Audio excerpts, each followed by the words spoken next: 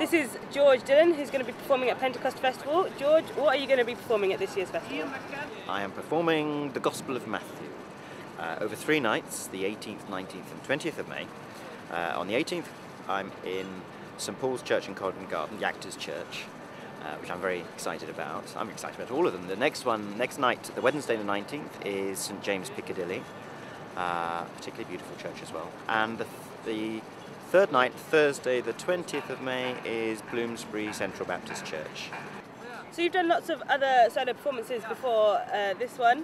What made you choose to perform the Gospel of Matthew? There were a number of triggers. Touring in the 80s and 90s, I was quite often reading the Bible when I was on tour. The Gideon Bible was quite often the only thing to read in guest houses. But I also had an interest in Scripture as source for drama. And I was very aware that other dramatists had tackled other parts of Scripture, but the Gospel isn't one that is dealt with by serious theatre very much. It has been done on film a lot, but not by theatre.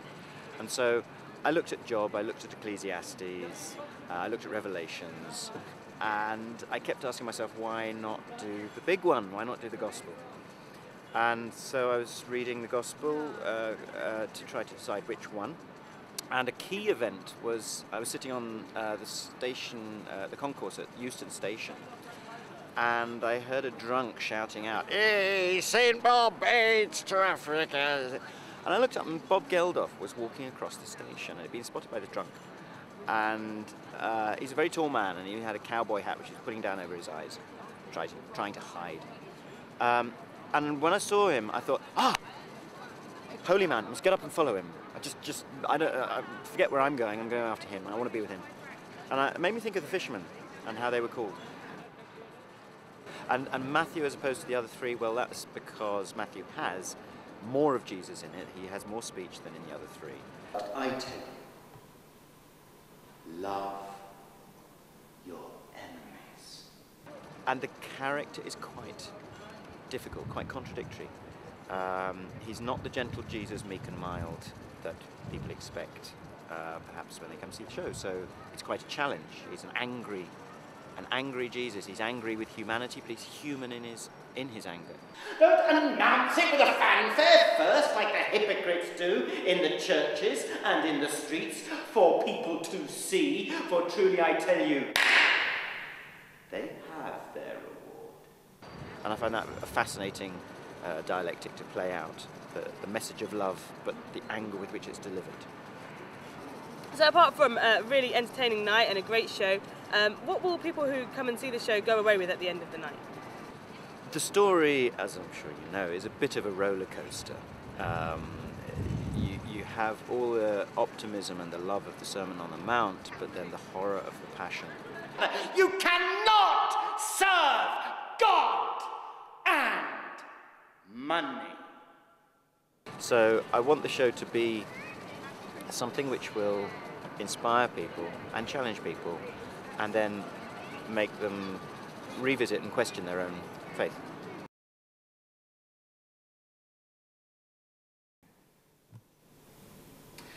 You've heard it was said to our ancestors, you shall love your neighbour and hate your enemy.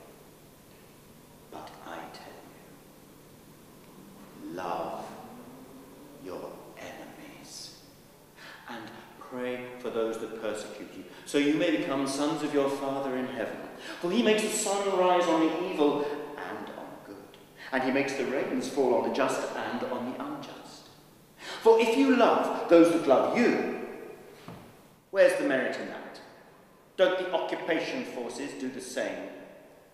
And if you are welcoming only to your brothers, what's so special? Don't the Gentiles do the same? So, be perfect, as your heavenly Father is perfect.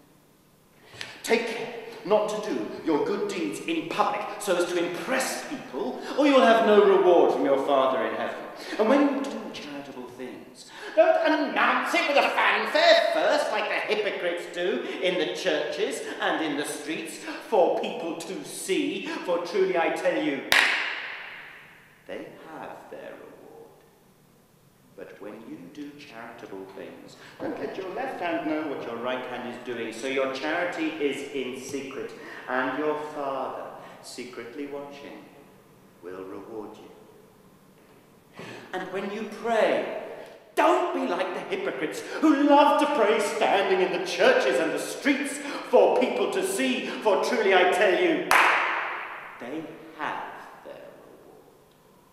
But when you pray, go into a private room, shut the door, and pray to your Father in secret, and your Father, secretly watching, will reward you. And when you pray, don't prattle on like the Gentiles. They think the more they say, the more they'll be heard. So don't be like them, for your Father knows what you need before you ask.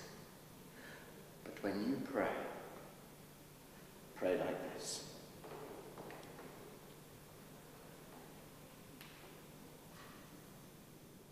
Father in heaven, may your name be honored. May your kingdom come. Your will be done here on earth as it is in heaven.